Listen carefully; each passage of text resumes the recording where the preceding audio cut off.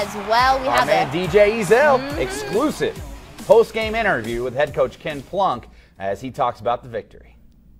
All right, Coach, earlier this week they said they're going to put on your tombstone, never beat Mel Maxfield. I think you can strike that off now. Yeah, I feel good about that. You know, I have to rework my tombstone, but I beat Mel Maxfield. How big of a win is this for the Tascosa Rebels? I think it's huge. You know, it's obviously we're no closer to the playoffs than we were at the beginning of the night, and they're no further away from the playoffs than they were at the beginning of the night. But anytime you beat your crosstown rival, particularly one that's really just been a difficult one for us to get, and the nature of the win, falling behind like we did, and we just looked awful at the beginning of the game.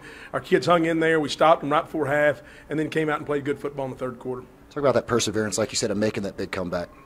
Well, I kept thinking, you know, particularly when it was 14-3 at half, that if we could come out and we could get an opening drive score, then you make 14-10, I think we'd get a little momentum and then have a good chance to win the game. Well, we went and didn't do it, but then eventually it fell into place for us, and we had some timely turnovers and played real well in the third quarter and then hung on in the fourth.